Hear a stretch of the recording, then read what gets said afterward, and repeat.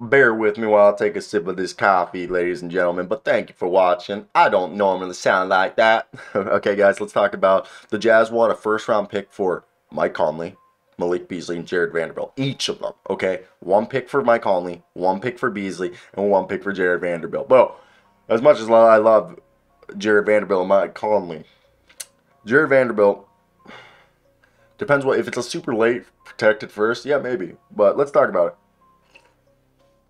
Oh, baby. Jake Fischer of Yahoo Sports is the man for this information, and we are much appreciated for it. Now, what we're talking about here is the fact that several teams are interested in here, and I have thought that, the only guy out of these three guys that I thought you could get a first-round pick is for Malik Beasley because of his skill set and having another year on his deal. Jarred Vanderbilt, I thought you could get multiple second-round picks. Same thing with Mike Conley. But, maybe the Utah Jazz have set that price threshold a lot higher than we initially expected, which there's nothing wrong. Jarred Vanderbilt, arguably, I would say is worth multiple first-round picks. Not worth multiple first-round picks, multiple second-round picks, but I could see him being traded for a heavily protected first from a contending team, as that's basically just like a super late first-round pick. And, well, I mean, we've seen like Santi Aldama, DeJounte Murray become very good players. Now, the Utah Jazz are looking for a first-round pick for each of Mike Conley, Malik Beasley, and Jarred Vanderbilt. Sources told Jake Fischer of Yahoo Sports. The Jazz have discussed trades for individual players as well as has talked to teams about a package of Beasley and Vanderbilt, specifically the John Collins deal that we've heard would be around Beasley, Vanderbilt, and more than likely either Simone Fontecchio or Nickeil Alexander-Walker. We know the Hawks, Blazers, and Knicks have registered interest in both of those players. We said Beasley and Vanderbilt could be traded for Evan Fournier and maybe 2 first-round picks. Again, I think that's a bit hard. I'll give you 1 first-round pick and multiple seconds. The Sixers and Pacers have generated the most interest in Vanderbilt, and I could see the Pacers or the Sixers being a team that does give them a protected first, because, Vanderbilt could be, James Johnson and a protected first for Vanderbilt, or the Sixers could do Furkan Korkmaz and a protected first for Vanderbilt.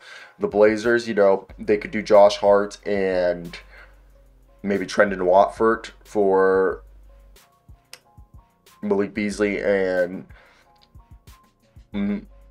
Jarred Vanderbilt. And we know the Lakers and Jazz have discussed a potential Mike Conley, Malik Beasley, Jarred Vanderbilt, and Simone Fontecchio deal for Russell Westbrook and 2 first-round picks. Again, it all is very interesting to see how this all plays out, because obviously if you're a Utah Jazz fan, Jarred Vanderbilt is probably the player that you don't want to see traded. Malik Beasley, he went on this hashtag This League Uncaught with Chris Haynes and Mark Stein's podcast, discussing that he would like to sign an extension. He would like to stay in Utah if possible. And to me, it does make sense. If you are a part of the group that does, I think it does make sense to potentially want to do this deal. And I think this is something that people overlook. I think you could really benefit if you look at this and see that this is a team that, for me, if they could keep Jarred Vanderbilt and trade Mike Conley, I completely understand that, okay? I completely understand that, and if that's just something that you want to do. But I want to hear your guys' thoughts. If you were the Utah Jazz, who are you trading and why? I know it's definitely... What's the best deal also out there for the Utah Jazz? I think right here, Malik Beasley, Mike Conley. I just say...